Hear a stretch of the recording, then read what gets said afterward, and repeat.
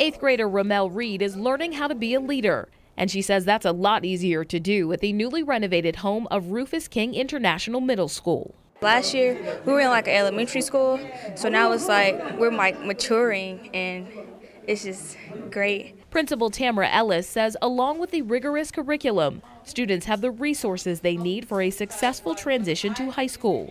Some of the renovations include a full auditorium, multiple gyms, and new labs. We have the equipment now, we have the room, we have the teachers who just really believe in student learning and who really believe that they can make a difference in these students' lives. Teacher Michelle Young says students are learning real-world skills. They're learning to problem solve. They're learning to communicate. So they're using a lot of process skills, which will be beneficial to them, especially when they get to high school. Skills that Ramel hopes will also help her pursue her dream of playing in the WNBA. My coaches, like, they don't even care if we win. It's all about our character.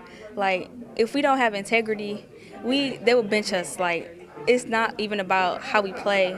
It's about how we, like, present ourselves for Rufus King. The people we spoke with say the idea behind this middle school is to make a difference in these kids' lives, and not just with their education. It is so that when they leave these hallways, they are ready to go out and make a difference in the world. At Rufus King Middle School, I'm Tama Ponton, WISN 12 News. Students who go to the middle school are not guaranteed a spot at Rufus King High School.